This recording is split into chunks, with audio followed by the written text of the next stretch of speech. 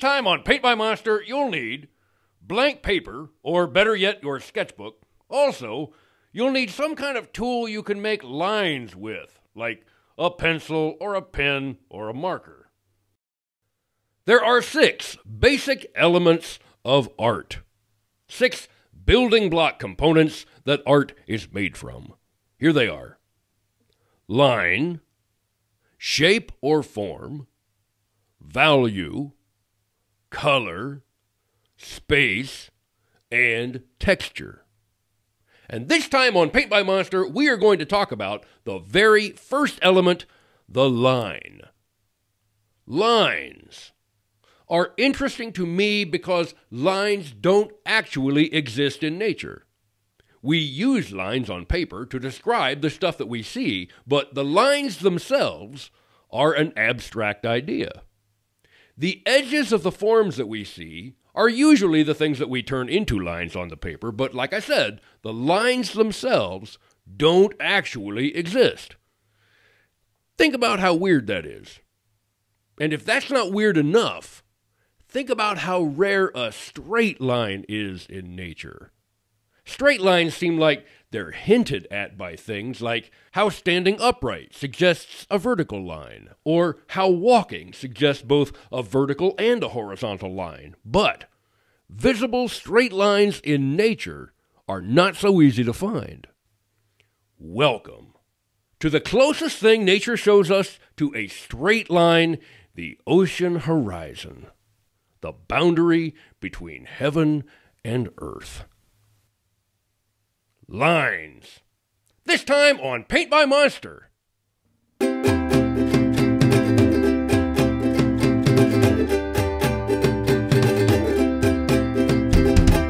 out.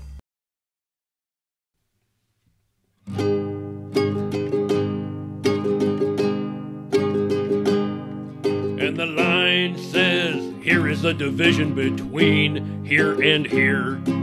It's the line that shows where the boundaries are. It's the line that makes the edges clear. When a 3D object wraps away from you and you see the silhouette of its shape, well, it's on that edge where you draw you a line if you're trying to draw it on the paper. Oh, line, line, can you find the lines implied by the scenery seen in my mind? They're there, but they don't exist. Can't you see the lines?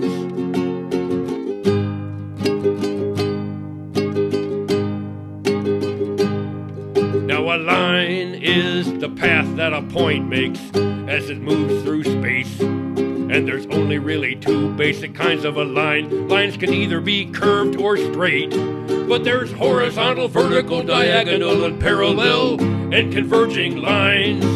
There's S-curve, spiral, and zigzag, and interrupted. Those are the different kinds. Oh, line, line, can you find the lines implied by the scenery seen in my mind? They're there, but they don't exist. Can't you see the lines?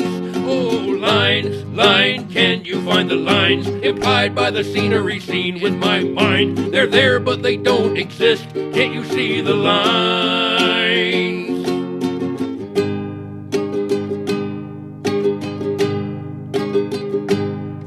There are lines that you have to go stand in when you ride the bus. There are front lines, battle lines, drop me a line, hey, line up to go to lunch. There are story lines, clothing lines, and railroad lines. There are lines of dialogue in a play. When God made light, he made it go in a line. Man, lines every night and day. Oh, lines, lines, everywhere the lines implied by the scenery seen with my mind. They're there, but they don't exist. Can't you see the lines? Oh, line, line, try to find the lines implied by the scenery seen with my mind. They're there, but they don't exist. Can't you see the lines?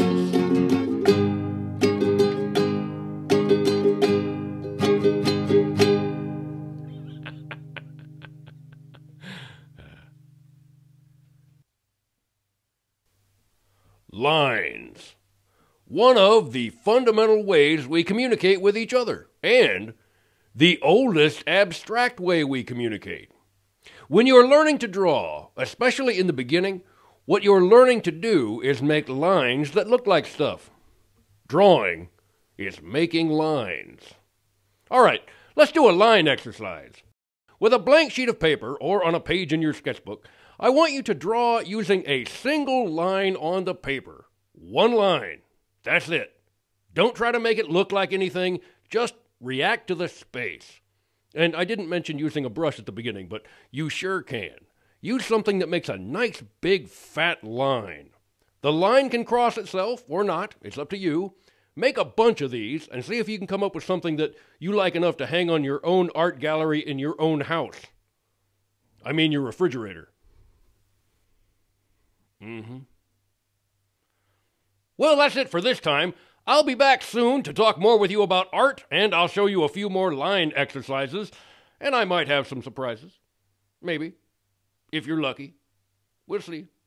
But in the meantime, Paint by Monster is made by one monster sitting in a tiny upstairs bedroom studio smack downtown in Muncie, Indiana. Thanks for watching. Please subscribe, go make some art, and see you next time.